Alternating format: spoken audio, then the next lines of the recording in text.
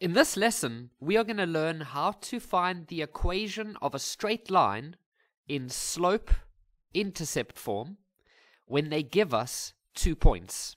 Okay, so we know by now that slope-intercept form is when you have it as y equals to mx plus c. Some schools would also say y equals to mx plus b. There are other letters you can use. It doesn't really matter. But what we've said so far is that this letter in the front is the slope, and this letter over here is the y-intercept.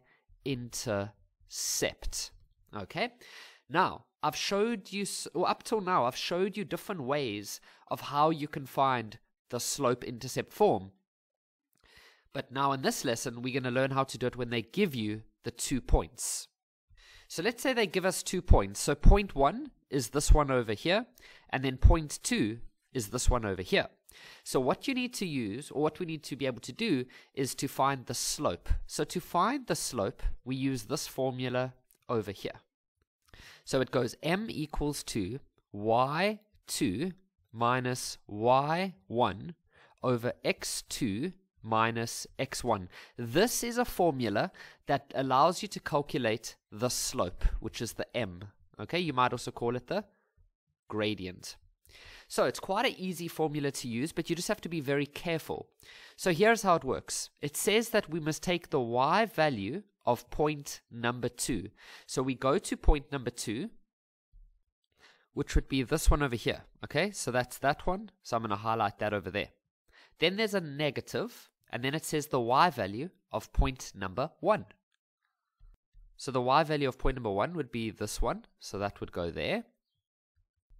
Then it's the x value of point number 2, so that one's over there, and over there.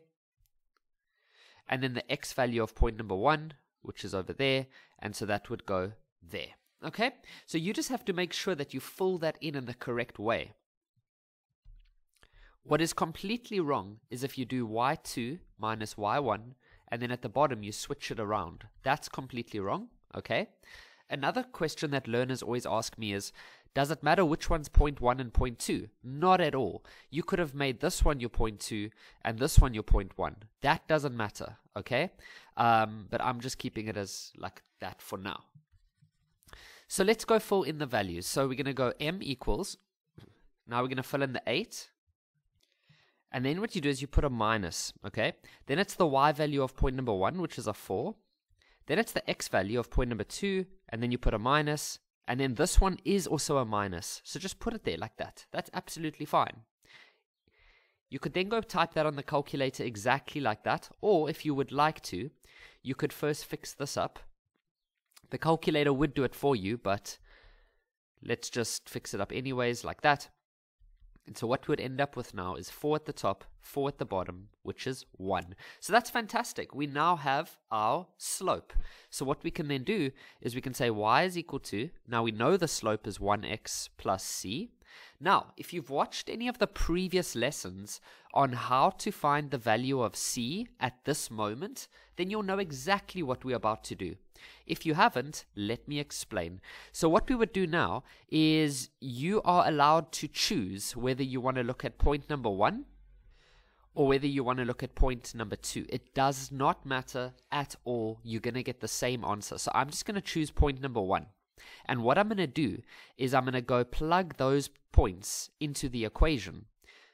So I know that minus 7 is an x value. 4 is a y value. So I put it in like that. And so what we do then is we say 4 equals to 1 times by minus 7 plus c. And so 4 is equal to negative 7 plus c. You then get the c value by itself, which is 11, because I took that minus 7 over to the left. So then you end up with a final answer of y equals to 1x, because that's what we found as our slope, plus 11. And that is the answer. Now we are just going to practice this a few more times. So here it says determine the slope-intercept equation. So they've given us point 1 and point 2. So we can write out our little formula for the slope, which goes like this. Then we know that the general formula, or the formula for slope-intercept goes like this. Once again, remember that m is your slope, or you could call it the gradient. C is the y-intercept. So once again, the formula says that we take the y value of point number 2, which is this one over here. Then we take the y value of point number 1, which is this one over here. Then it says the x value of point number 2, which is that one there. And then the x value of point number 1, which would be that one over there. So then you just go fill it all into that formula. So you'd say m equals to 5 minus 10 over minus 2 minus, and then there's another minus 7. So don't worry about that part over there. You could go type this in on your calculator exactly like that, and you'd end up with a slope of -1. So we can now go fill in the slope as -1. Now, can you remember how to find the c value? Well, what you do is you choose a point, and you can choose either point number 1 or you can choose point number 2. It does not make a difference. So let's say we choose point number 2. You go plug the -2 as the x value, and then you choose the 5 as the y value. So then you go pull that all in. So 5 equals to -1 times by -2 plus c.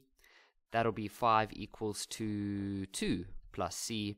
Take the 2 over, so it becomes 5 minus 2. So c is 3.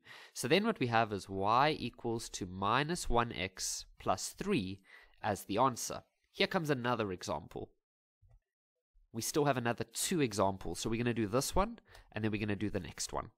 So here they say determine the slope-intercept form, which is y equals to mx plus c.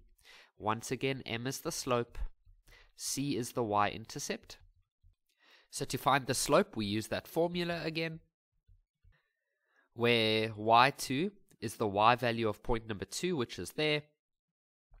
y1 is the y value of point number 1. x2 is the x value of point number 2. And then x1 is the x value of point number 1.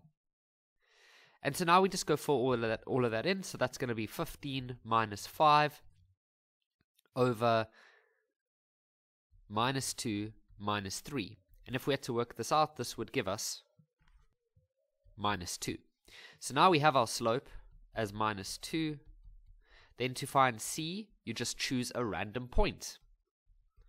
So I'm going to choose point number 1. So we know that this is the x value, so that goes there. And then this is the y value, so that goes over there. So then we say 5 equals to -2 times 3 plus c. So then 5 will be equal to -6 plus c. So c would be equal to 5 plus 6, which becomes 11. So the final answer for this one would be y equals to -2x plus 11. Here's our last example for this video. So here's number 3.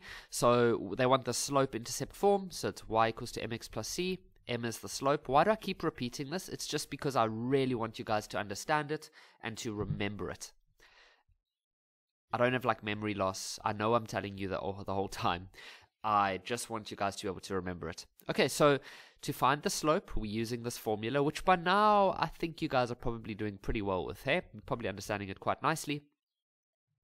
So remember the y value of point number 2, so we can go this one, and then it's the x value, the y value of point number 1, so that would be this one over here. Then it's the x value of point number 2, which is that one there. And then the x value of point number 1, which would be that one over there. And so let's go for everything in. So it's 3 minus 1. So you see that there was a minus there, or a negative. So I don't panic or do anything. I just write it down as it is. And then it's -2 take away 3. Go ahead, type that on the calculator exactly as it is. If there's a negative and a negative, just type it in. The calculator can handle it. And this one gives us -4 over 5. So now we're getting a fraction in the slope, which is fine. So you just put the x like that. Now once again, to find c, you just choose a point. So I'm going to choose, I'll choose this one. So the negative 2 is the x value, so we put that over there. The 3 is a y value, so we'll put that over there. And so that's going to give us 3 equals to negative 4 over 5, and then the x value is negative 2. Then this here, it doesn't look really nice, eh? So I would just type that in my calculator just like that. So I'll say negative 4 over 5 multiplied by negative 2, and that's just going to give us positive 8 over 5, like that. Then to get c by itself, I'll just take this 8 over 5 to the left, so it ends up being 3 minus 8 over 5, and so c is equal to, now this I just do on the calculator, and that's going to be 7 over 5. So then the final answer would be y equals to negative 4 over 5 x plus 7 over 5. Kevin, is it okay if we leave the answer with a fraction? Yes, you have to. If it's a slope-intercept form, then you leave it just like that, where the y value is completely by itself.